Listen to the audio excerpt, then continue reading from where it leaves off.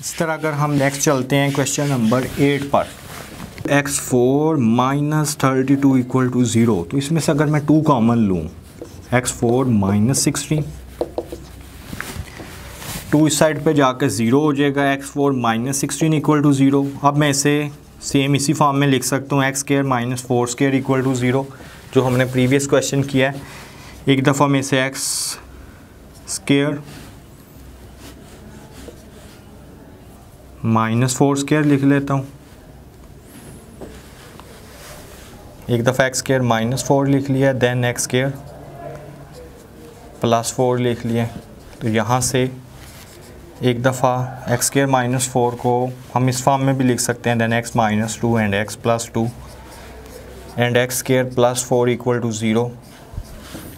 तो जब इसको एक दफ़ा मैं एक्स माइनस 2 को 0 के इक्वल रखता हूँ, देन एक्स प्लस 2 को 0 के इक्वल रखता हूँ, देन एक्स स्क्वायर प्लस 4 को 0 के इक्वल रखता हूँ। यहाँ से x की वैल्यू 2 आएगी, x माइनस 2 आएगा, x square equal to minus 4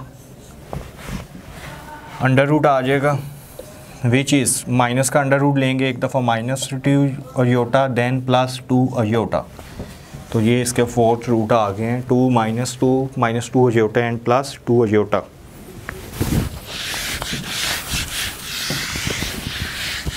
अब इसी तरह अगर हम नेक्स्ट देखते हैं क्वेश्चन नंबर 4, इसमें है 5, इसी का 4th पार्ट है क्वेश्चन नंबर 8 का ही, 5x5 minus 5x equal to 0। तो इसमें से अगर मैं 5x कॉमन ले लूँ, देन x4 माइनस 1 आएगा।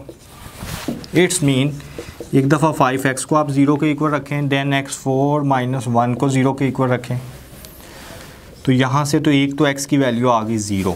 अब इसको ये नेक्स्ट 4th रूट की तरफ सॉल्व हो गया, x4 माइनस 1 इक्वल टू 0, तो हम इसे एक्स स्क्वायर माइनस स्क्वायर लिख देते हैं, माइनस 1 स्क्वायर लिख देते हैं।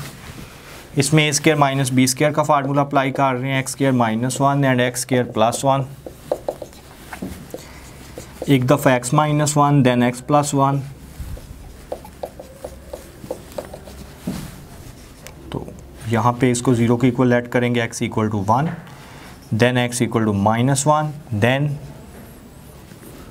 X square equal to minus 1 under root which is plus minus iota.